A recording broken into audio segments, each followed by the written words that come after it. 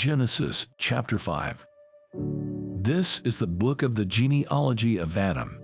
In the day that God created man, he made him in the likeness of God. He created them male and female, and blessed them and called them mankind in the day they were created. And Adam lived 130 years, and begot a son in his own likeness, after his image, and named him Seth.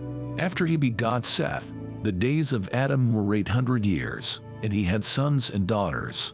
So all the days that Adam lived were 930 years, and he died. Seth lived 105 years, and begot Enosh. After he begot Enosh, Seth lived 807 years, and had sons and daughters.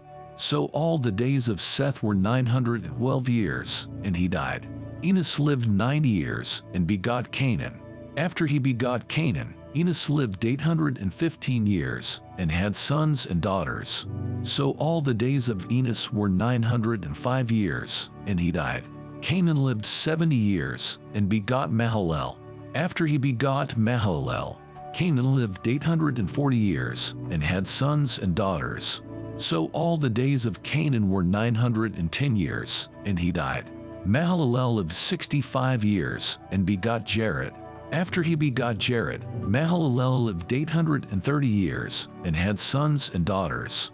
So all the days of Mahalalel were 895 years, and he died.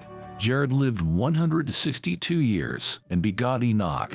After he begot Enoch, Jared lived 800 years, and had sons and daughters.